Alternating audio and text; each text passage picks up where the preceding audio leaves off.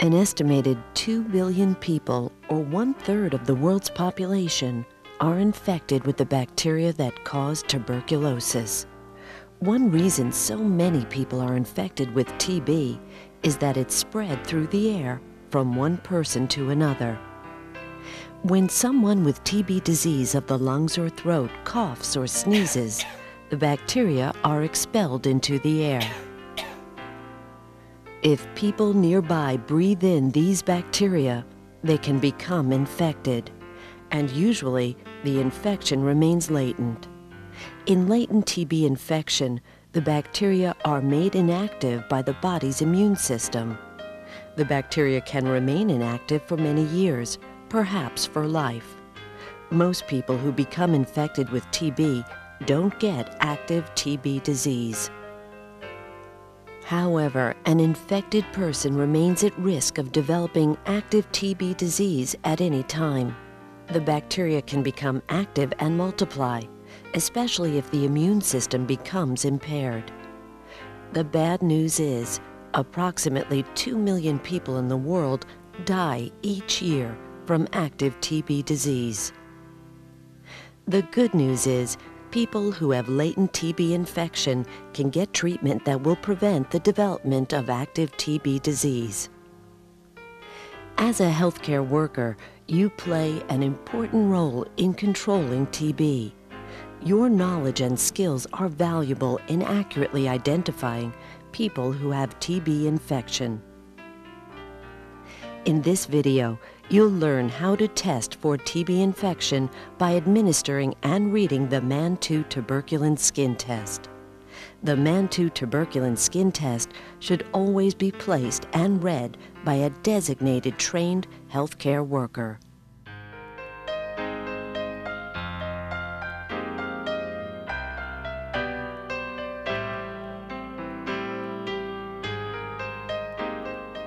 In the United States, the Man-2 tuberculin skin test has been the standard method for detecting latent TB infection since the 1930s.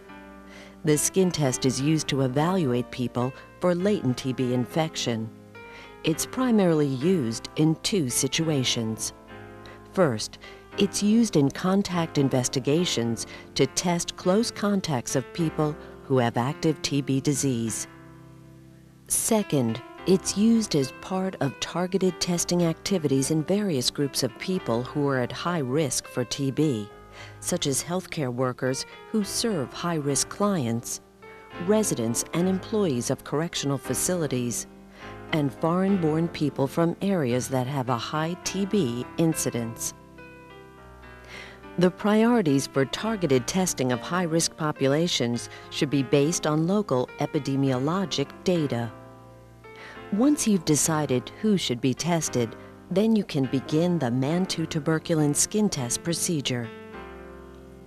The two main parts include administering and reading the skin test.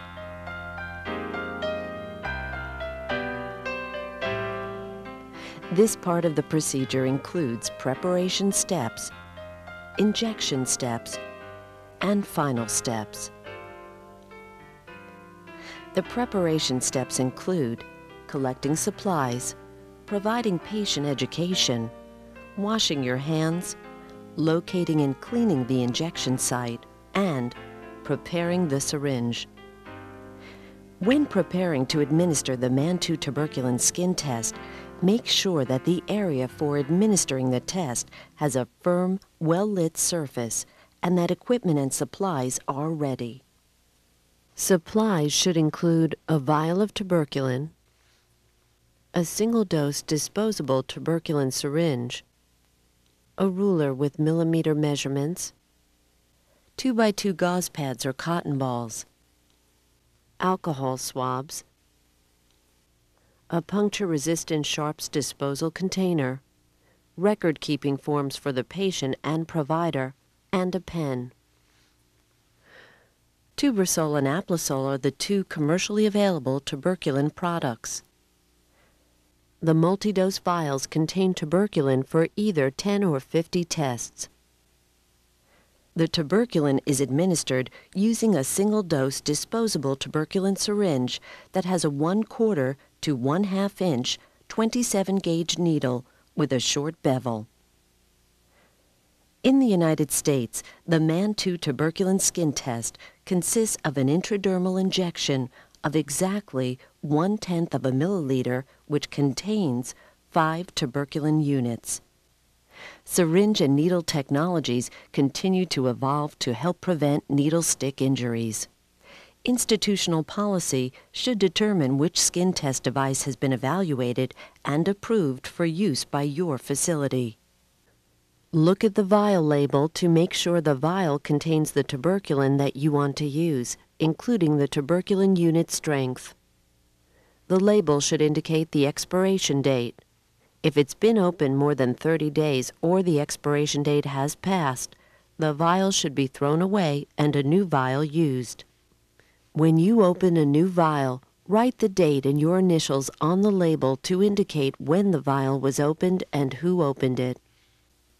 To avoid reducing the potency of the tuberculin, store it inside a refrigerator so that it remains between 35 to 46 degrees Fahrenheit or between 2 to 8 degrees centigrade. Also, store and transport the tuberculin in the dark as much as possible and avoid exposure to light. In certain settings, such as when you're in the field, you may need to use another type of cooling container to control the temperature and protect from light. After collecting supplies, the next step is patient education. You should sit so that you are both comfortable and facing each other. Discuss why the skin test is given, what is involved in the procedure, and when the patient should return for the test to be read. Explain that 48 to 72 hours after the test is administered, the patient must return to have the induration measured and evaluated. Make an appointment for the patient to return. If a patient can't return within the 48 to 72-hour time period, do not administer the test. Instead, schedule another time that allows the patient to come for both the test and the return appointment. It's also important to encourage the patient to ask questions and talk about any anxieties he or she may have about the test. That way you can answer any questions and ease any fears the patient may have. Consult local practice to find out how best to document informed consent in your setting. After providing patient education, you should wash your hands using an appropriate hand washing technique before administering the test or any other procedure involving patient contact. In certain field settings, it may be necessary to use other hand hygiene techniques. On a firm, well-lit surface, expose the patient's arm and slightly flex it at the elbow. The injection should be placed on the palm side-up surface of the forearm, about 2 to 4 inches below the elbow. Your local institutional policy may specify the right or the left forearm for the skin test. The area selected should be free of any barriers to placing and reading the skin test, such as muscle margins, heavy hair, veins, sores, or scars.